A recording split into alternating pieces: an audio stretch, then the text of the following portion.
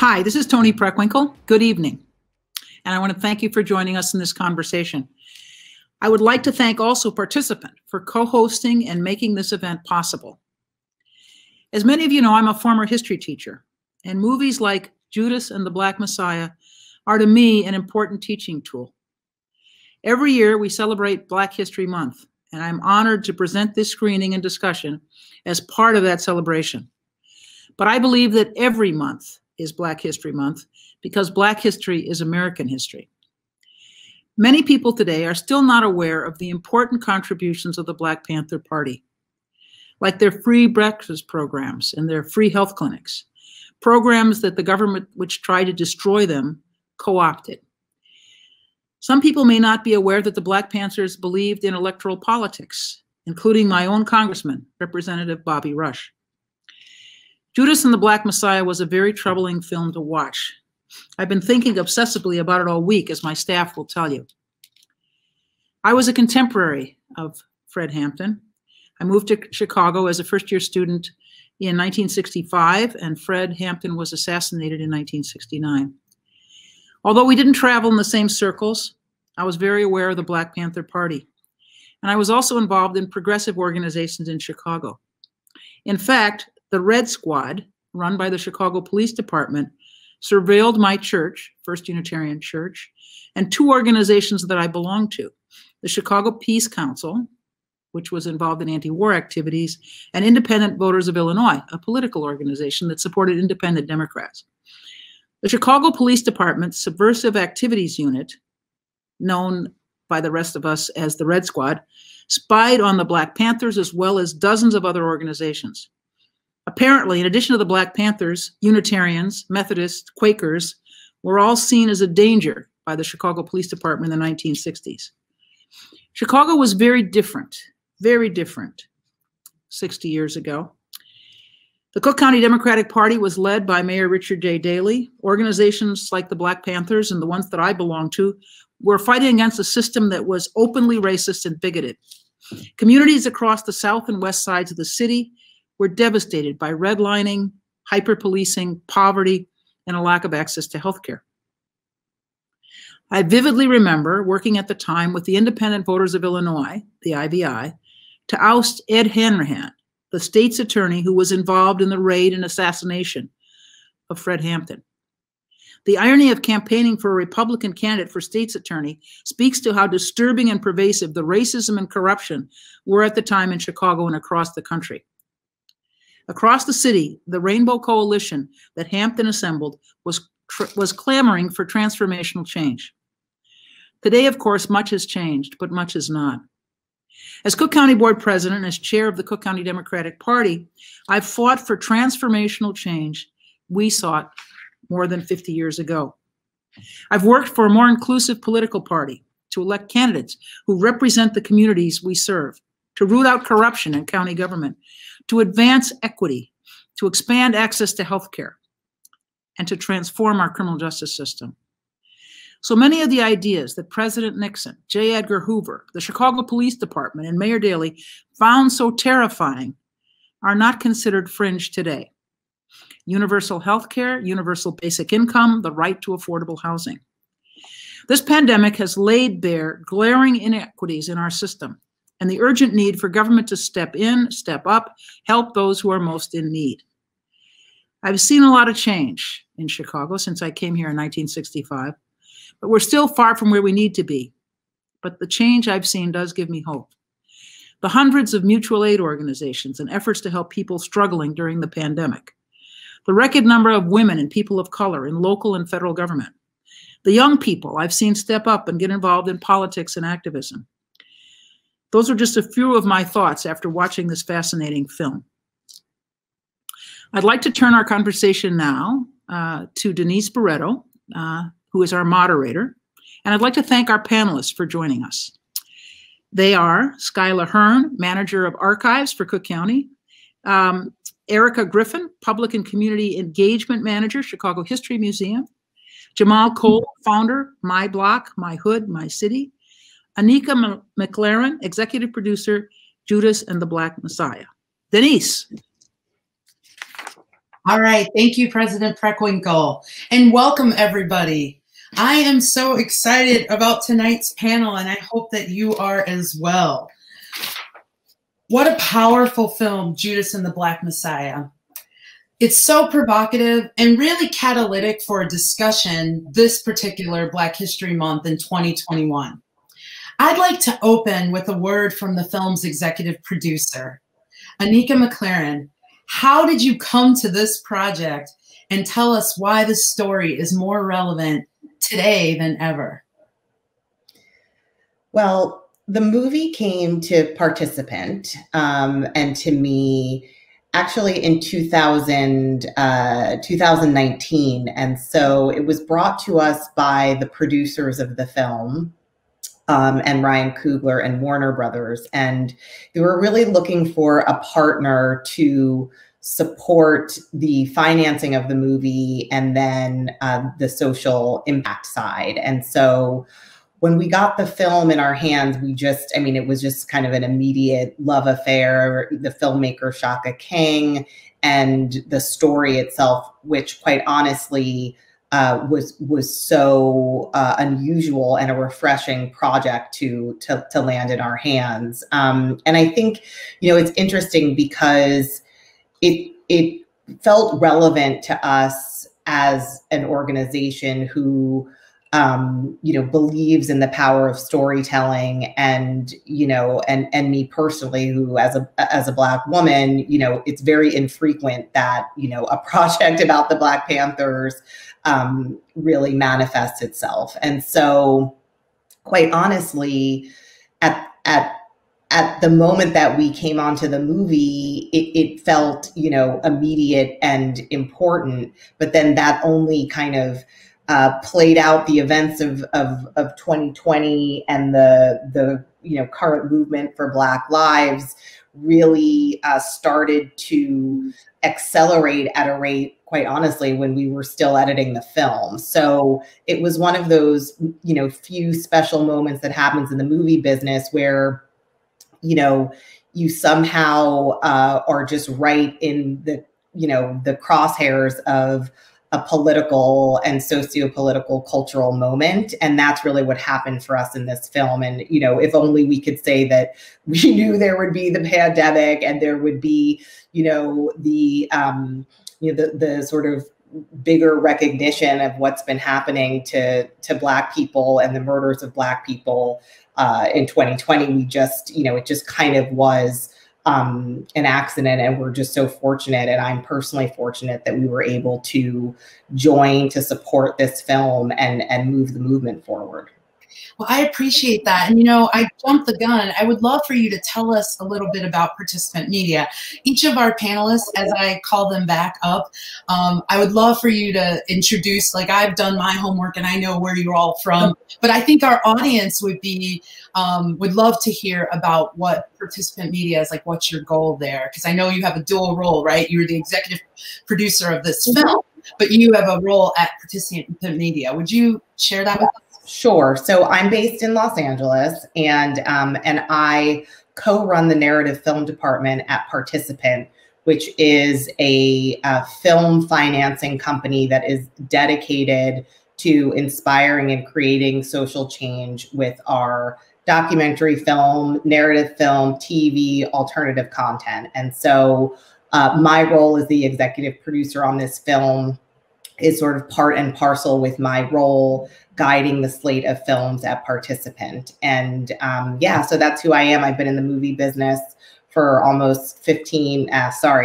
years. And this is, a place that I've been working now for a couple of years. And in fact, this is one of the first films sort of under my remit, and I'm just so pleased. Awesome. Thank you so much. With Anika's backdrop, I want to hear from the rest of our panel the significance of a film such as Judas and the Black Messiah. And anyone can join in. And if you haven't spoken, make sure you introduce yourself in your role. But the question is, what's the significance of this type of film in this moment in our history, particularly in Chicago? Who's gonna unmute and be my first person? I'll try. How's that? Thank you. You know, we're still struggling in Chicago with tremendous inequality, not just in Chicago, but in Cook County. And in this moment, I think that's particularly evident in the way the pandemic has wreaked havoc in our brown and black communities. I won't say that the majority white community has been spared. I would just point out that it's been devastating in black and brown communities. And of course, it isn't just the pandemic that created this inequity. The pandemic just exposed the inequity. And I think the other thing about this moment and thinking about the film, you know, the kinds of things that the Panthers were doing, feeding kids breakfast, which we now do in our schools, free health clinics. We've got federally qualified health clinics all across the country based kind of on the Panther model. But we're at a point where I think we have to think about not just addressing the symptoms. The real challenge is just profound inequity. And that's why we have to work on things like universal access to healthcare, a universal healthcare system, and universal basic income. That the challenges we face then, you know, kids not having enough to eat, hunger, people not having access to healthcare remain with us. And, you know, we're continuing to kind of do the same things, and we have to do something different. And what we have to do is universal healthcare, as I said, and universal basic income. We've got to address the inequity at its core and not just the symptoms of the inequity. Thank you, Madam President. Yes, absolutely. That was spot on, a spot on response. And I just have this to add. You know, there's so much talk, so much rhetoric right now about people being unable to recognize this country, about people not believing like this cannot be us, we can't be this. But I would argue that because so many stories, like the story of the Black Panther Party in Chicago, like many other stories of marginalized groups, are not listed in this canon of what we know of as American history or Chicago history, it looks like a surprise. But for individuals that have lived through these histories, that are raised on these histories, it is not. This is a continuance of a system, a set of policies, procedures to keep power in the hands of the few, to the exclusion, to the detriment, to the hierarchical misranking of people of color. And Chicago is certainly not spared from that. And the importance of the film right now is to fill in that gap, to start to do the work to share and broaden the story of what this city is, how different people access it based on their vantage point, based on their social underpinnings, based on who they are, racially or otherwise. And this story helps to illuminate some of that there's so much that isn't shared. When we go through these issues, we're at the confluent impact of the pandemic, of civil and social unrest. We've just had a massive election that led to complete chaos in the Capitol riot. And this was a long time coming. Each successive generation, there are moments like these, and filling in those narratives so that people understand that background, they have that context, is essential. And for me, this film did some of that work. Absolutely. And tell us who you are, Erica Griffin from the Chicago History Museum. We had a mic drop, but still, we want to hear who you are. Just jumped in as usual. I am Erica Griffin, the Public and Community Engagement Manager, newly so, at the Chicago History Museum. Thank you for reminding me, Denise. No problem. Anybody else want to tackle that? Why? Well, yeah, Skyla. I wouldn't mind jumping in a little bit on that. Hello, everyone. I am Skyla Hearn. I am the inaugural manager of archives for Cook County government. And so I'd like to speak to what this film signals, which I think is, in part, it's the importance of forcing a critical look at the current power structures with an understanding that these practices rooted in systemic racism and oppression did not begin within contemporary times. You know, that it is imperative to be conscientious of the world around you, the world around us, and to be abreast of the social and political state of affairs, as well as to dig deep into history in order to understand how we as a society have arrived at this particular point, at this juncture. And then, you know, like, how do you do this? And of course, I'll go into this as our conversation moves on, but I'm just going to say it really quickly right now. You know, we do this by utilizing the archives, which are primary source fact-based materials that support truth, the ability to rectify mistreatment, and it supports the deliverance of justice. And, you know, speaking to Chicago, so across the country, including here, in Chicago, people are calling for an end to injustices that plague our society, which includes accountability from law enforcement, an end to police brutality and murders, and economic equality. In addition, you know, being that the film's central focus is on the contributions of Chairman Fred Hampton in the Illinois chapter of the Black Panther Party, it shows how Chicago people address the needs of the community to provide the resources residents are in need of. For example, you know, the film spotlights instances of social service programs developed in communities and ran by the Black Panther Party. The growth and development of homegrown social service programs that benefit local communities have been and remain continuous as long as there's a need and we as civic leaders accept the challenges and the responsibilities to take care of our communities. I had to bring that, you know, being a Chicago native, you know, and, you know, just with all the things, the negative things that are out there about Chicago and Chicagoans, you know, we step up, we take care of our own, and you know, to stop it there, you know, because I know that we're going to continue to get into this conversation, but I felt compelled to share that. No, that's great. Thank you so much.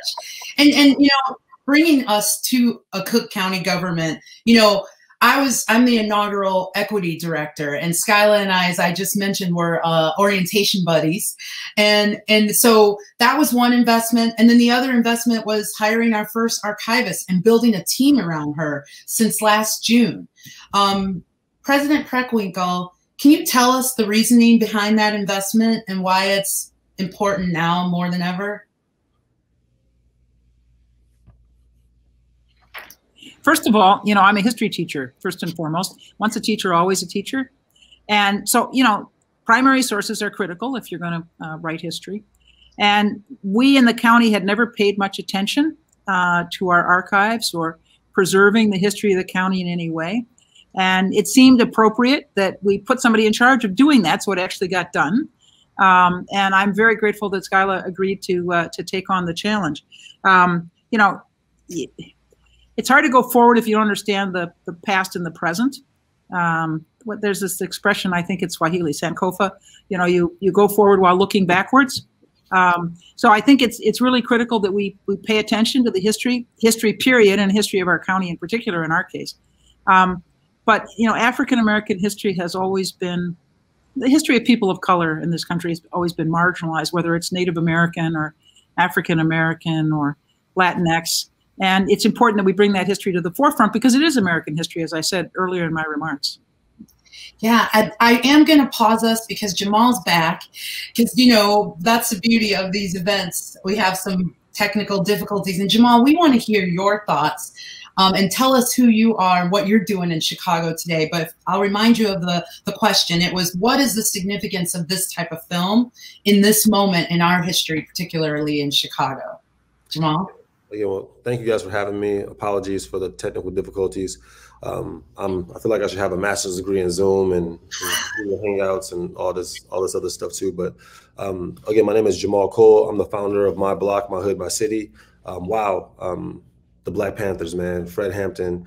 You know, I'm a revolutionary. You know, just wanting to do that with my life. Like, come on, man, think about this. Like, I grew up with listening to Fred Hampton, Stokely Carmichael, I watched the movie I watched the movie Malcolm X so many times. I thought Denzel Washington was Malcolm X. You know what I mean? Everybody was watching Aladdin and I was watching Malcolm X. So just to be able to arouse the enthusiasm of people, to be able to inspire hope in people, to be able to speak at the block level in front of the currency exchanges and the beauty supply stores, man, I grew up wanting to do that. So the significance of this movie to me was, you know, Chicago is a stage, and Fred Hampton started a free lunch program, and I run an after school program, and I feel like I always take my students to see the you know, the West Side Justice Center every February so they can learn from the Black Panthers. And could you imagine if Fred Hampton had an Instagram, man? Or could you imagine if he had like a Facebook page or something like that? Like, he didn't have none of that, and he was still able to do what he did at 21. So my name is Jamal, man. I run an organization that doesn't have programs, but we respond to whatever happens in society. So if there's a snowstorm, you know, we shovel snow. If there's a heat wave, we deliver fans, deliver water. Throughout this coronavirus pandemic, we've helped over 8,000 seniors in 12 different states with PPE, connecting them to primary healthcare physicians. We raised $1 million last year for all the businesses once the looting start, and we helped them out with, you know, graffiti removal, glass repair, painting, construction, whatever they need. So we are like the Red Cross for the hood, but we exist because, man, we're inspired by people like Fred Hampton, man, and the West Side Justice Center and all the other, you know, social impact orgs in Chicago. So thanks for having me. You know what? I'm gonna need you to put Red Cross for the Hood on a t-shirt because I'm buying it. All right. Okay. Thanks, Jamal. Now, yeah. So I had to make sure we got you in. I want to bring it back to Skyla. Welcome to Cook County. You have a tremendous background and reputation, and the county is very lucky. I'm echoing what the president said. Would you mind speaking to your vision for your department and how it relates to a film like Judas and the Black Messiah? Sure. Thank you, Denise. And, you know, again, you know, this is amazing to be on this panel with all of you. Just fluttering heart here. But, and thank you for that question. So my vision for the Cook County Historic Archives and Records Office at Cook County includes providing opportunities for the public to take a deep dive, as I mentioned before, into the history of the county, as well as to increase the historical record to reflect the residents of the county through implementing inclusive and equitable systems that preserve, document, and provide access to historically significant fact-based archival materials. We all know, especially those of us, and I prepared it a little bit. I'm going to read from my paper here because this is so important, but I'm going to start the sentence over.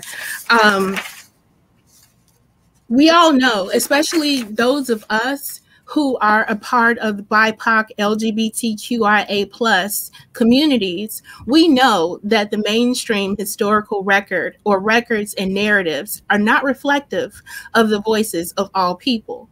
We are standing at an intersection in history where we can effectively contribute to the change that we as a society so desperately need. This is where my work as an archivist, the manager of archives of Cook County, comes into play. By creating a Cook County Government Archive Center. Our mission and responsibility is to compile the history of Cook County government and to explain the role of the county played in the growth and the development of the region, the state, and the nation. And I just want to give some background information on what archives are for everyone out there. So the archives are both physical and digital spaces where people such as yourselves can visit with and engage in knowledge development with primary source materials that includes footage, letters, correspondence, reports, photographs, audio-visual materials to gather fact-based, again, information as evidence to develop papers, publications, art, and films such as Judas and the Black Messiah, as well as its predecessor film, The Murder of Fred Hampton, and so on. Archives are organizations dedicated to preserving the documentary heritage of a particular group, a city, a province, a state, business, university, community, a people. And that is what I am here to do. I am here to ensure that these voices are a part of what we are currently considering as history, as well as what will go down as history. And ensuring that these voices, that there will be access to these materials so that people can understand what the contributions are, so that people can understand what our connections to one another are and how we impact and influence one another and build a better and more just society. Wow, thank you so much. And I wanna bring in Erica because she does a similar thing. You know, I just want to point out, you know, the Red Squad that President Preckwinkle made reference to. The Chicago History Museum has a collection of those files from the Chicago Police Department Surveillance Unit. You know, the people that were, you know, following all the progressives. So I want to bring in Erica because I would love to hear your perspective on how your work in the Chicago History Museum connects the use of primary source materials that we saw in the film. Everybody who saw the film, it opened and closed, and we saw so many parts of the film that used actual footage of what was going on at that time. And that, I think, was such a wonderful, rich contribution. Erica, would you tell us about that? Absolutely, I can, Denise. And you are right. You know, having those materials, the footage incorporated into the film was so moving, and it anchors and makes real, even more real, the story that was being portrayed. This is the real footage. This is really him. He's actually talking, saying, doing these things that are in service to community. And you mentioned one word there as you were queuing up the question, and that's perspective. And I have to say this, that I'm bringing my own unique perspective to public and community engagement at the Chicago History Museum, much in the way that Jamal, as a young man, was so very active and excited not only to engage in work that was going to uplift Black community and watch those films that, you know, showcased other efforts, previous efforts, historic efforts to do that same work. I was raised to be active for Black community. I was raised to question what was not in the history books. I was raised to look beyond. My history teachers, President Preckwinkle, stopped calling on me after a while because I just kept asking about, what about this person? And okay, we have this story, Abraham Lincoln, but what about Frederick Douglass? Let's fill in some of these gaps here. And that comes from my own family upbringing. My family's from a very rural part of Mississippi, sharecropping country, cotton country. And my great-grandfather was a campaigner for voters' rights, for community, excited to be in support. And his story has been passed down in our family again and again and again. And I just knew that he was somewhere in my history book. I kept flipping through the pages. I'd go to the library and he was not there. The stories of the people down there, those people that worked the land, that lived off of the land, that were active for community and supporting Black people, they weren't in any textbook. And that we know is because there's been this singular story of America. It's that intrinsically upward sort of track, the sort of, not up from slavery, but up from slavery momentum, moving us from this time where things were unjust to the now, whenever that happens to be, where things are supposed to be more equal and accessible and equitable for everyone. And we know that that simply is not the truth. And the stories that are often shared about the city of Chicago are often closed also. They are not inclusive of everyone. They don't give a full measure of what the city means to different people based on who you are, where you are, what you look like. And it is that perspective, that opening up of not only the floor, but the materials to help people make those connections to historiography that I bring to the table with engagement. So for me,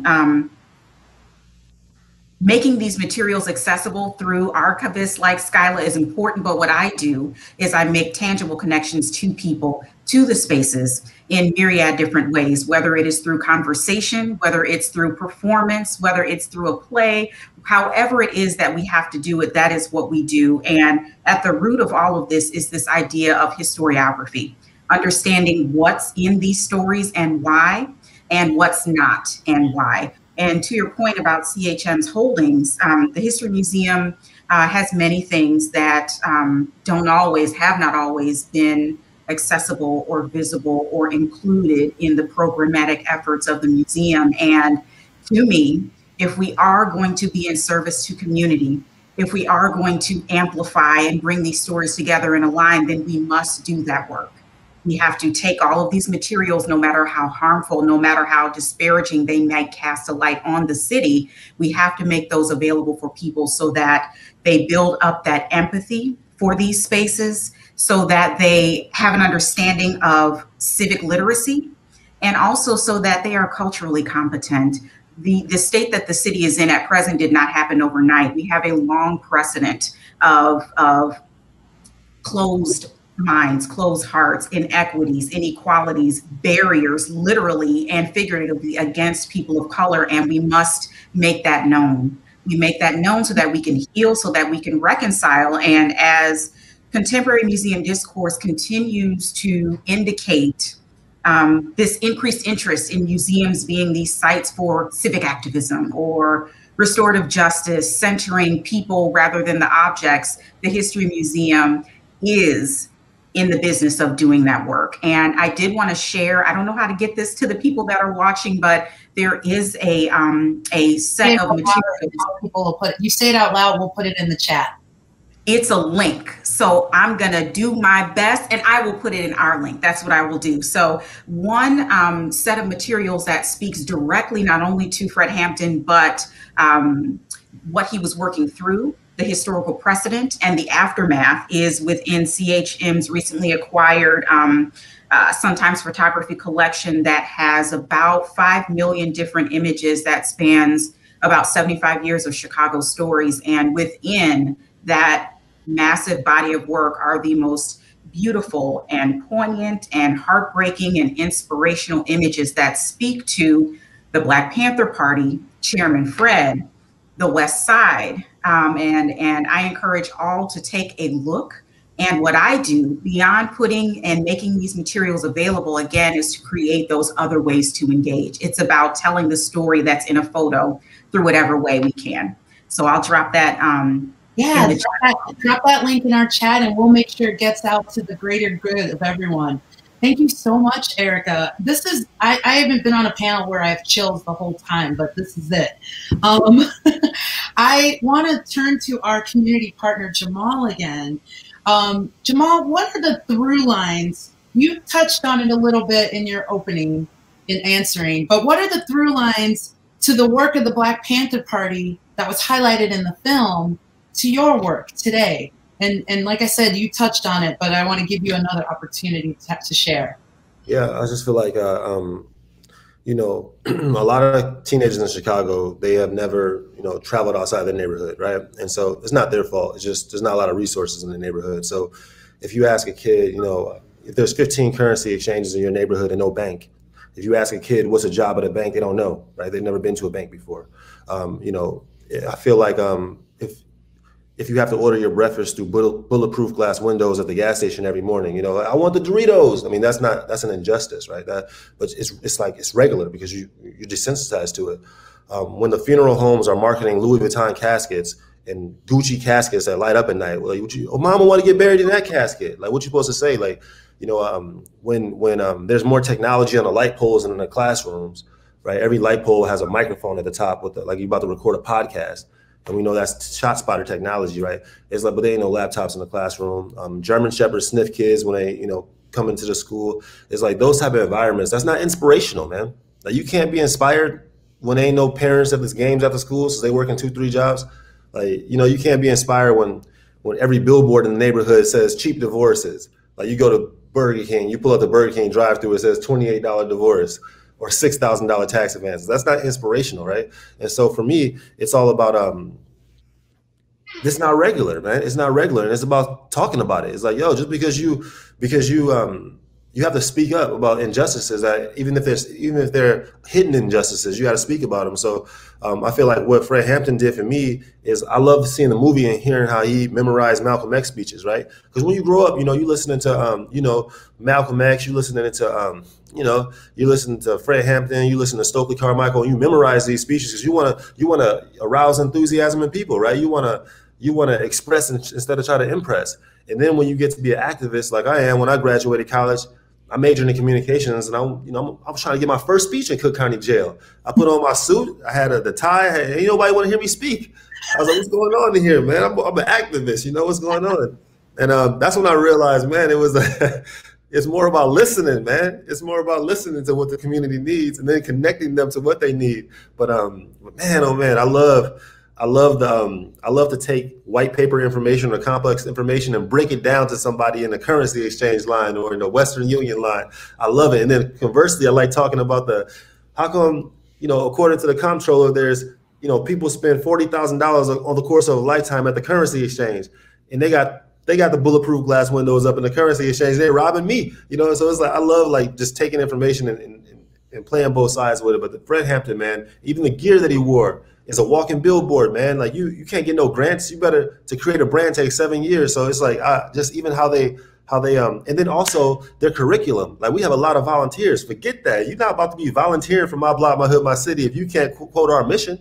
If you don't know the hidden gem restaurants or the artful intersections or the community roots in North Lawndale, we don't want you just coming into a community. You got to support these businesses when you come through. So I love how he had a charter. I love how he had people doing push-ups. And man, I just what an inspiring person to me. That's how I feel. Awesome. I'm going to bring Anika back in for a second because Anika, how's it feel? And this ain't scripted. Sorry. This is a spontaneous question because you haven't been saying anything and I want to bring you back in. How do you feel hearing that something that was brought to you, that you brought to the screen, by the way, in record time, right?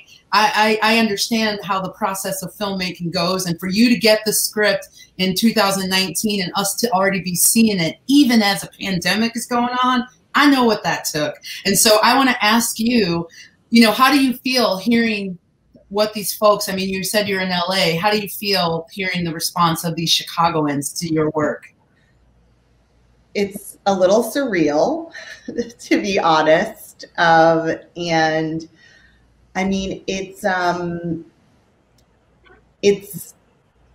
really moving. I mean, I think that there's, being in the pandemic, being, one step removed from the city in which this story took place, it just, and hearing, I think, how much the movie is not only inspiring and how much Fred Hampton has been inspiring to all of you, and Jamal, particularly hearing you, it's just, it almost feels like a fantasy in some way. But I think what's really remarkable too is how there are elements of the film that you all can use in your own organizations and are actually supporting the work that you're already doing, which is quite honestly something that we talk a lot about at Participant, right? It's not,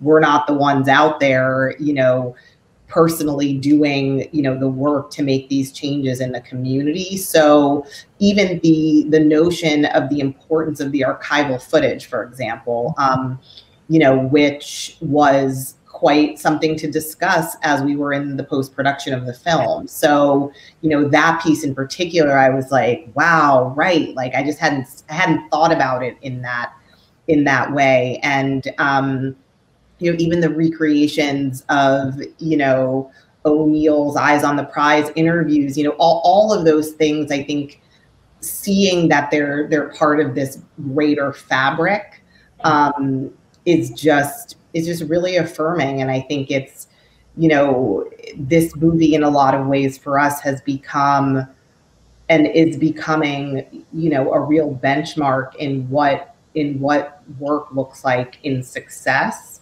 And so I think, quite honestly, I'm usually talking to, a group of filmmakers or, a group of fellow industry people. And so being part of, your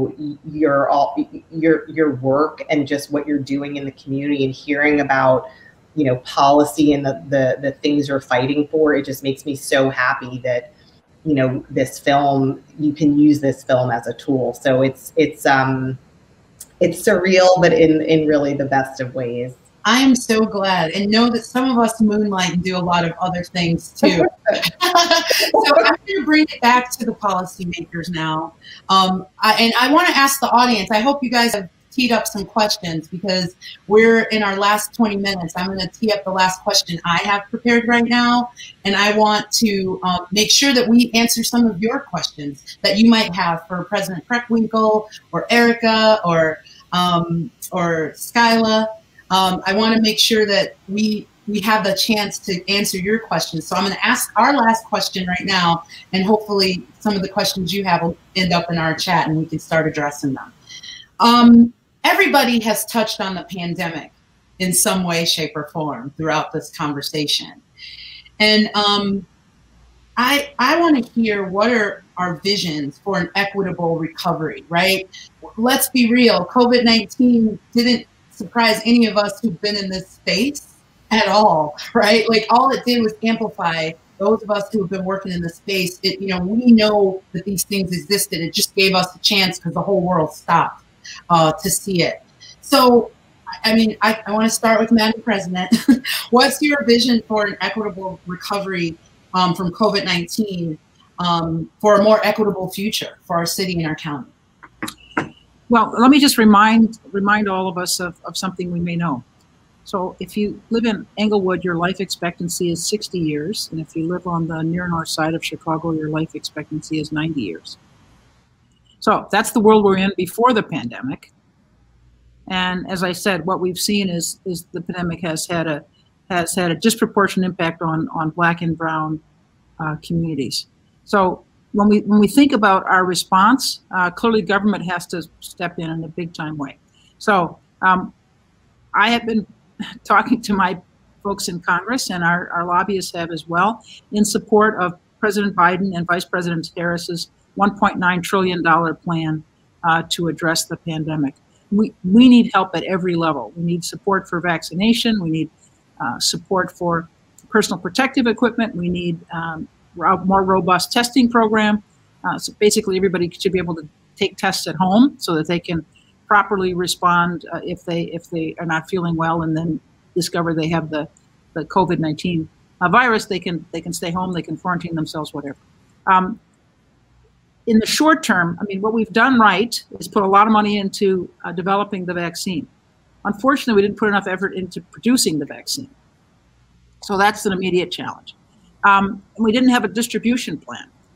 Right before the end of January, we were on a conference call with the folks who were part of President Biden's vaccination program, and they said they'd hope to go into the office and kind of tweak the distribution plan, and then they discovered there wasn't one.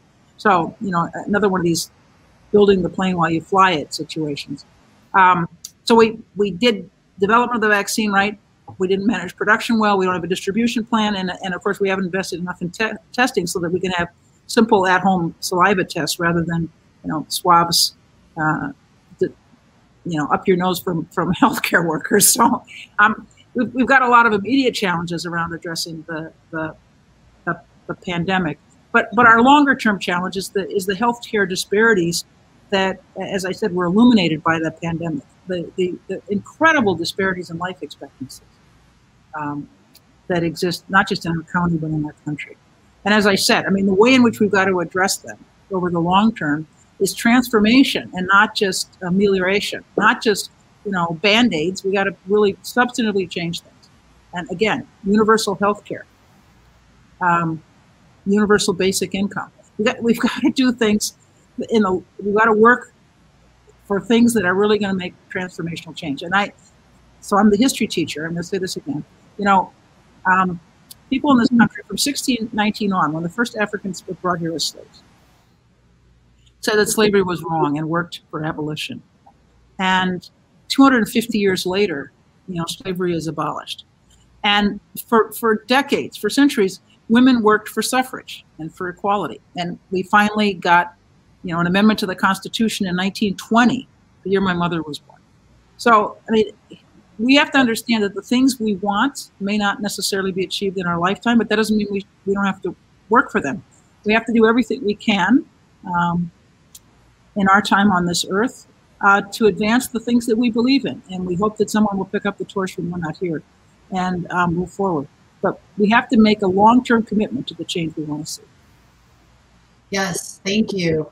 I want to ask Jamal a question, just because you're the one out there doing a lot of this work. Yes, we're doing it at Cook County, but you're on the block, on the hood, throughout the city.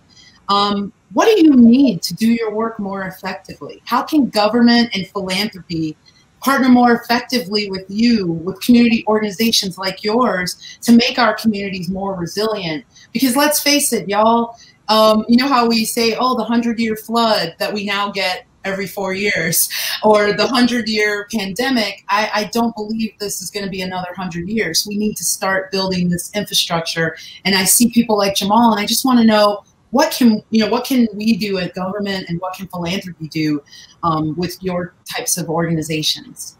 Well, it all starts with people like Skyla just getting me involved in this. You know, people like Anika making films. President Preckwinkle, clearly, you know, like, you inspired me. Everything you said right now, I just wrote down. I'm going to steal and say later on. I'm like this. I'm taking this for myself. So I just I want to say thank you. And you know, Erica, I look forward to clicking with you too. I try to bring my daughter to the History Museum all the time. I want to go to the arcade. I'm like, no, let's go over here. But I'll talk to you about that. But yeah, I was yesterday I was on 67th and Halstead, and I was you know, I noticed the liquor store had been plowed. The snow had been plowed, but at the Inglewood Free Market, where they give out free groceries and free things to the community, it wasn't plowed, so nobody could get the things they needed. And so I started. I brought a shovel crew over there, maybe 20 people, and you know, the media was there, ABC News, NBC, and next thing you know, a big Mercedes-Benz jumps out, and guys with guns jump out and run at me, and we did BDs. And we don't want you in our neighborhood if you don't if you ain't check in. Why don't you check in with us? And my whole team runs, the news media. This is probably on camera. They saw it. The news media runs. They put the guns to my face. And I didn't think about it at this time, but I watched the Fred Hampton movie twice. Right? I seen the Judas and the Black Messiah twice, and the way he was talking to those gang members calmly and still and collectively, like I wasn't thinking this at the time. I was scared, but you know what I told them first? Hey, I hear you. I understand you. And you know what they were mad about? They were mad because they've been passing out turkeys in the community forever, and no news media came and showed them doing it. We walk people to school all the time. We doing all this work. How come y'all don't? We love our community too. But God blessed me with the composure and I apologize. I apologize, man. And then we went from guns drawn, people running, to actually talking to each other, exchanging information. What's going on? And so I just want to say, like, I'm inspired by that movie because he brought so many different cliques together, like people that didn't like each other. And what do I need from people? Just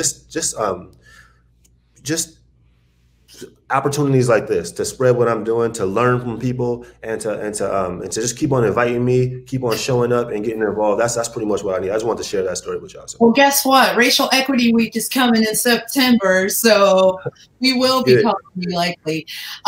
You know, audience member Donna asked, Donna Neal Demir, she said, she thanked us. By the way, lots of folks have thanked us, and you are welcome. We are so delighted to be able to have you, and know that lots of people were turned away because we got filled up so fast. But Donna said, how can we, and her foundation looks like it's Zakat Foundation of America, be more active, more useful to our community? She said, FYI, we already use our property in any way involving being a vaccination shot for folks. Or she said, we're ready to use our property. So how can a foundation like hers be more active or useful in the community? And I think that could be directed at any of you. But yes, a foundation person is inspired and asking y'all. A funder is asking. So first of all, we welcome partnerships with anybody and everybody. You know, I always say I believe in government, and government can do great things, but we can't do all the things that need to be done. So we need the support of community-based organizations and advocacy organizations to help us. I think Denise or Alex put in the chat how to contact us. We'll make Denise the point person since she's the moderator. If you're interested in lending a hand, we'll have somebody follow up with you. So thank you for the offer. We're grateful. Thanks, Donna, for the extra homework today. Anybody else? Yeah, just go to our website, formyblog.org. Come out, get involved. We hang holiday lights up on King Drive for the holidays. We do youth-led tours of North Lawndale and Little Village. If you guys want to take a tour, an asset-based tour of the community, led by youth, designed by youth. It's a great way to see the community. Hey, this is where Dr. King lived when he was in Chicago. This is the best hoagies in the city, right? If you want to see the community come out, and we volunteer with block clubs, small social groups every week. So just learn more about what we do at formyblock.org, and always grab a hoodie, because this is how we pay for a lot of stuff. That's how you can get them. Awesome. I love merch. Love merch. Erica, I'm gonna, you're at a place that probably likes partnerships with foundations. How can they help you? Like President Preckwinkle, we are open to partner with as many people as possible. For myself, when I'm determining, the organizations that are going to work best for our needs, I like to make sure that our mission matches theirs, and they really are about support. And it is not a one-time thing, but it is something that could be continuous, and that what I'm trying to do is meaningful to them, and vice versa, and that this thing is going to somehow be mutually beneficial. So like everyone else, we welcome definitely any sort of support, chicagohistory.org. And for public engagement, there's an education tab at the top. Please send us a message. I love it. And we're getting lots of thank yous, not a lot of questions. I think people really enjoyed everything that everyone is saying. Does anyone have any, before we have a few more minutes, anything, Skyla, would you love to add? I know, like, maybe you have an idea about something you might receive from a foundation. Well, there is something that I would like to add.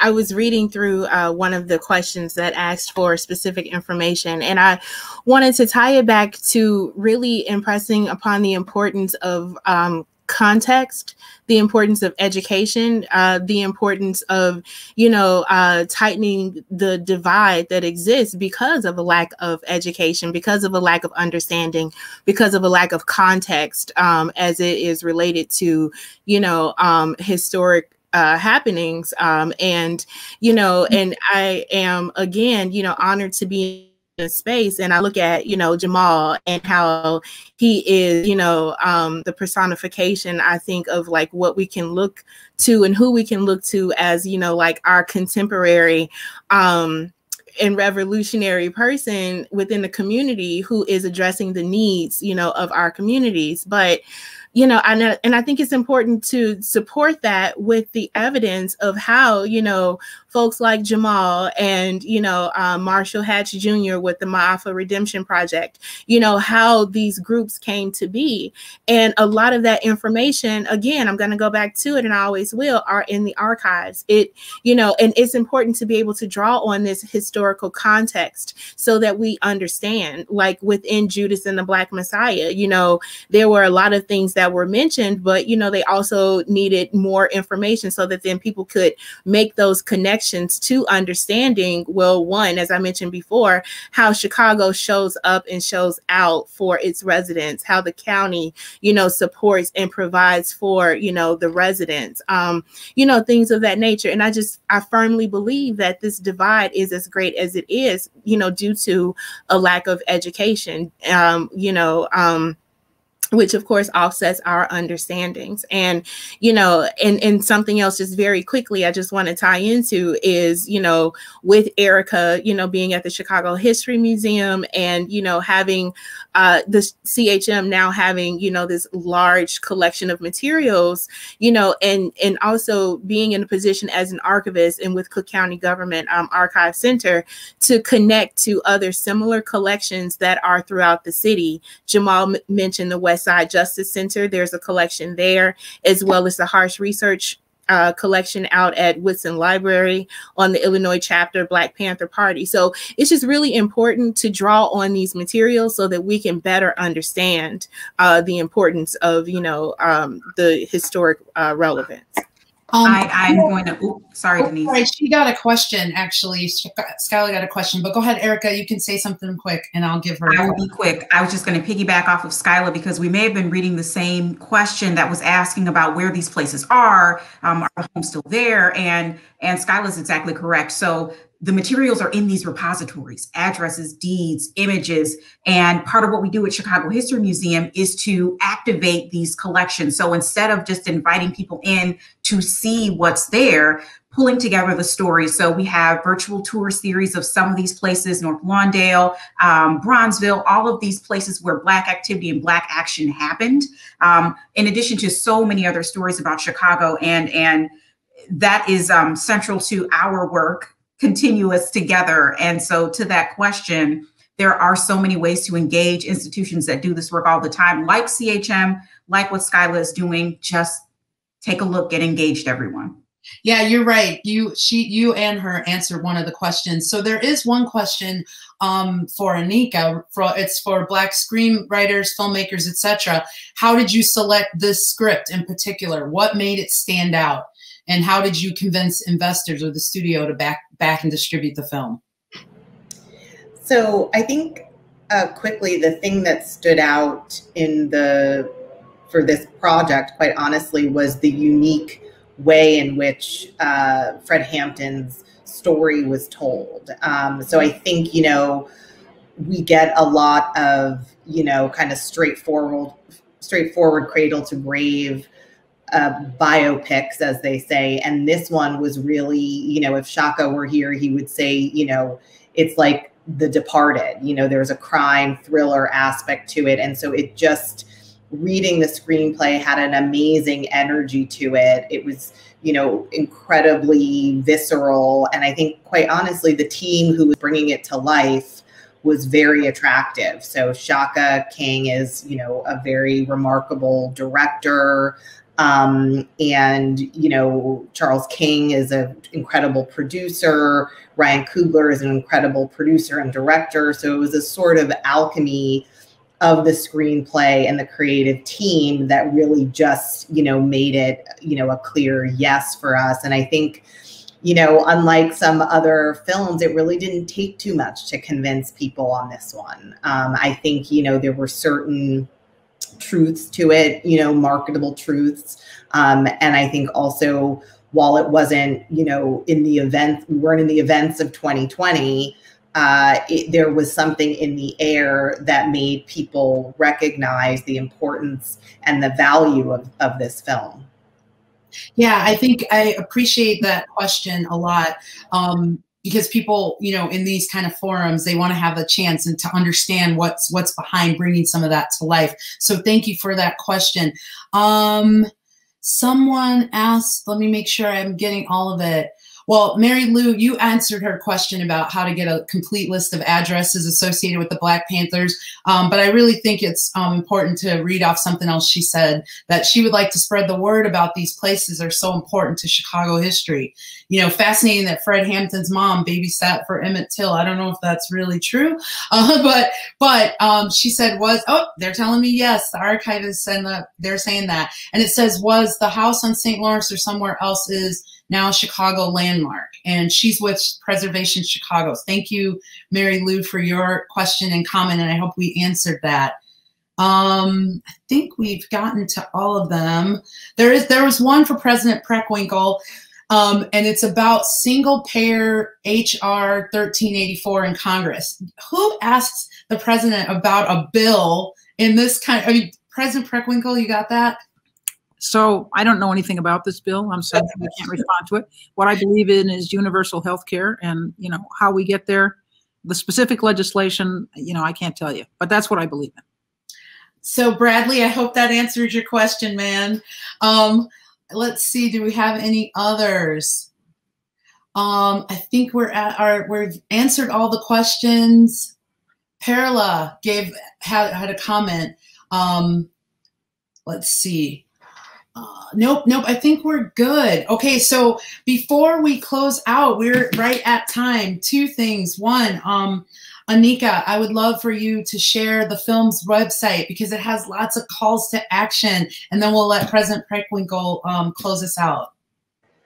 Yes, so if you'd like to learn more about the Judas and the Black Messiah social impact work we're doing, go to www.liveforthepeople.com. Thank you so much. And President Preckwinkle, close us out. Well, first of all, thank you all. I particularly want to thank Anika for putting the film before us, and a reminder that you can find the film on HBO, that's where I found it, HBO, and thank participant and Warner Brothers for bringing the film to us, as well as the entire creative team. I want to thank Denise for being our moderator. I want to thank all of our panelists. We lost Jamal on the screen there, but Jamal Cole, Anika McLaurin from Judas and the Black Messiah, of course, the creative team, Erica Griffin from the Chicago History Museum, and our own Skyla Hearn, manager of archives for Cook County. Thank you all for joining us. It's been a fascinating discussion. And I'm grateful to all who joined us to hear the panel as well. Thanks. Good evening, everybody.